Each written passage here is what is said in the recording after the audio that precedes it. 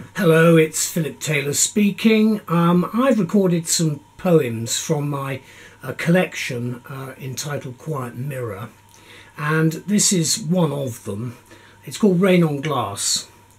Rain spots on the glass sparkle with life, but darkly behind them form their paternal rain clouds. Drops await their end in disconsolate misery as new rain bears new drops to shroud the old. More rain spots glass, zigzagging and streaming. Go the splashes, and glass once more appears, sprayed with rain sweat. The storm reaches its height as lightning flashes.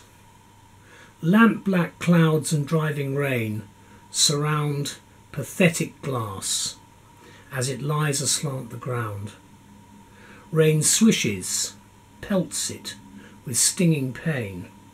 As the storm recedes, water drifts quickly down without sound around an empty me. This was written in Amersham in 1972 and forms part of my collection. Thank you. Bye-bye.